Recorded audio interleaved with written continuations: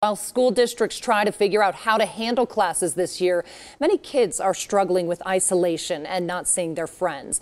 While many kids can handle it, how do you know when it's time to get help for your kids? A deviation in those typical behaviors. No one is going to know your child better than you. And so recognizing when you're seeing an increase in isolation, when you're seeing a lack of energy or willingness to participate in activities that they previously enjoyed, maybe a lack of self-care might be happening.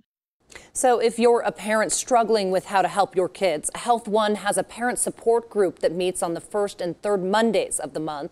That means tonight the meeting is free. It's both in person and online.